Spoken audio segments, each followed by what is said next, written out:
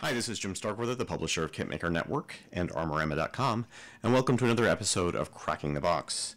This is a part due for this kit.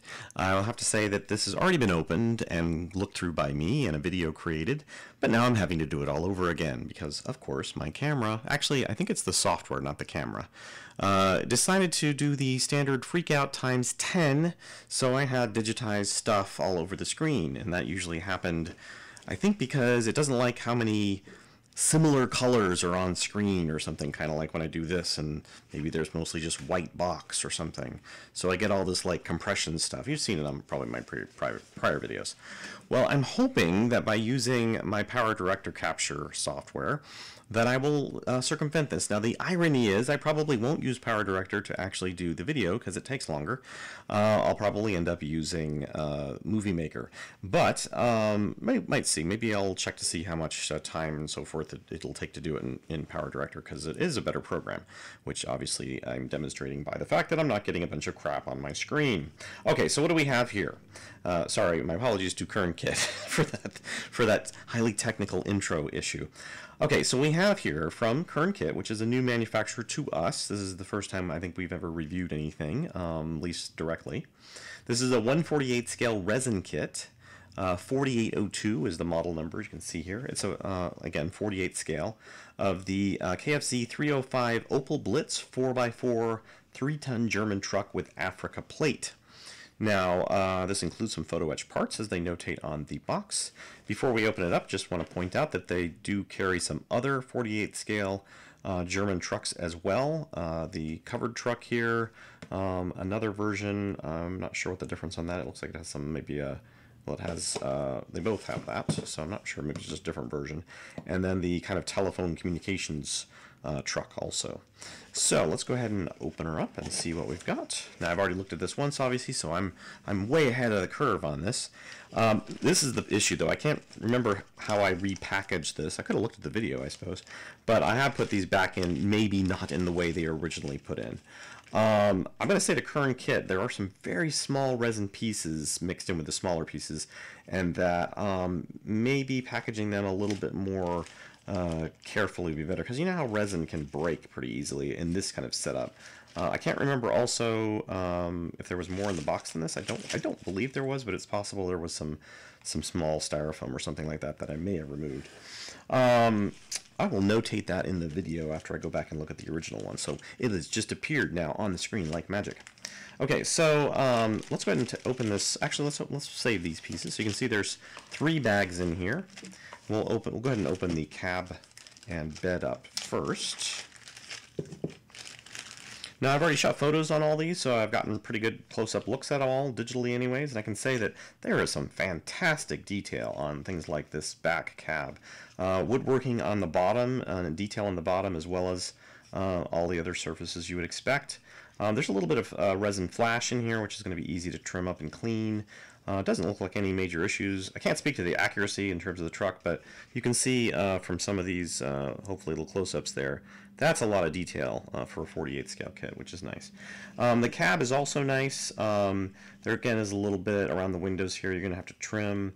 The front grille looks really nice, if my camera will cooperate there. No, it's not going to. There's going to be photos. Standard photos will apply. They did give you an option here. There's a single door, which I believe is the driver's door. So you can cut this one out if you'd like and have a openable door. That is an option for this. So, but moving on. Here are the wheels and fenders and the lower frame, the interior seat, and so forth.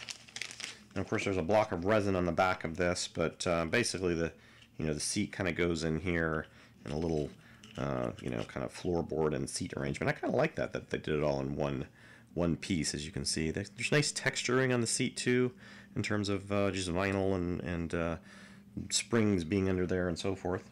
Here's one of the fenders, which is a very kind of frail looking little piece, and hopefully my camera will decide to focus in there. There you go. And then there's the frame itself, which needs to be cut off this bottom block segment. Looks pretty easy. It doesn't look too thick there on that bottom resin piece to cut it off. And again, really nice details on this in terms of the lower kind of suspension bits and so forth. Here's the canvas. Let's see if I can get I've got a photo of this, so I know. But there's the canvas. What do you call the wire framework, or the hoops, or whatever you'd call them? I don't know what they'd be called, but some of the wheels. Again, very nice detail for 48 scale. Lots of bolts and detail like that. And there's some of the front wheels, probably a little less meaty. Again, little bits of flash in here to trim out. Here's that driver's door, and on the inside they've even got the detail of like the window openers and handles and things like that, which is really nice too. So I think that takes care of those pieces.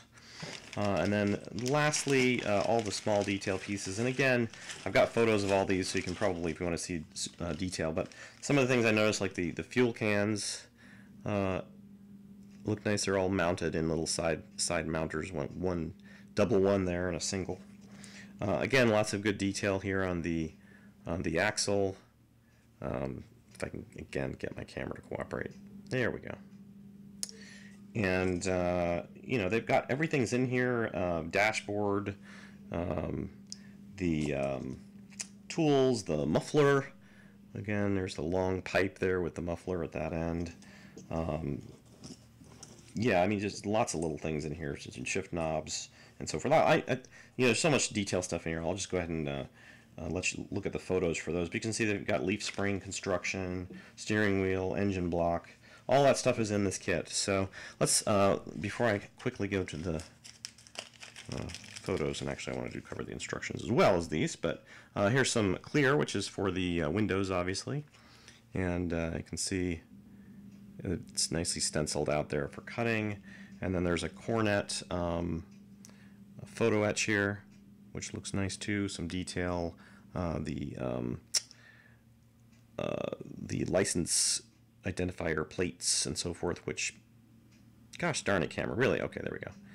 That looks good. Then you can get a warning thing, and windshield wipers, and floor pedals, and lots of stuff there. So it's probably my fingerprints on there, I hope. And lastly, just before we go to photos, before we cut to the photo section, there are the instructions, which do have both a step-by-step parts layout, which is nice. Make sure you get all the parts. I was scrambling around going, where's the other door? Where's the other door? Oh, right. Both doors are fixed. So it did give me quite a scare there that I'd lost one of the doors until I realized only one additional door, or one open door potentially comes with it.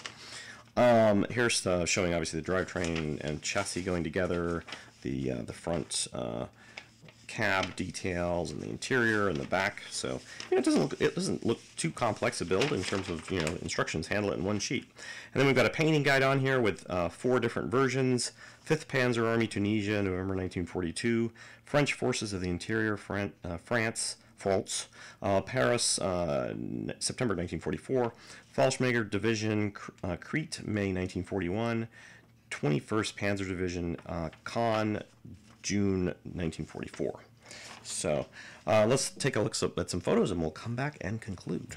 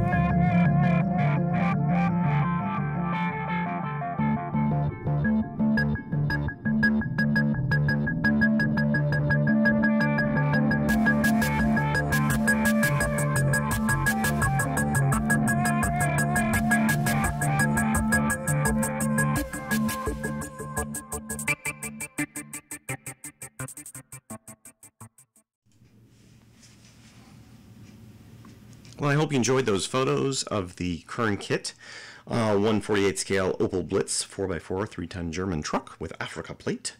We'd like to thank Kern Kit for sending us this this review sample. I'm sure it's already out on shelves. But we'd also like to encourage anyone who's a resin builder, if you want to do a build project with this, and show us how you can build this and make it look good, or some technique or something. Write an article about a how-to, whatever you want to do. You can give me an email at publisher@kitmaker.net, and we can talk about that. Again, if you have any comments or suggestions, please leave them below. And thanks for watching this video. And you can always click the like button if you liked it. And we'll see you next time on Cracking the Box.